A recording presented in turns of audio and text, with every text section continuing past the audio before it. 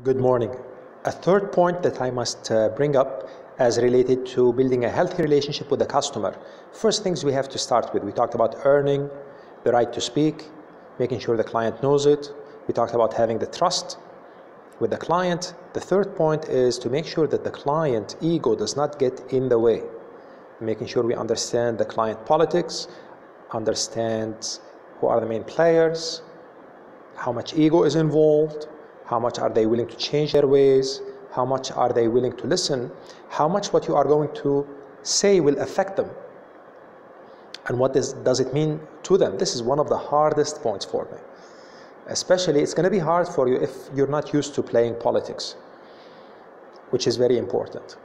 So if you do not know how to deal with that ego, not sure how to deal with the politics inside the organization, at the client side, it's going to be, again, an uphill battle.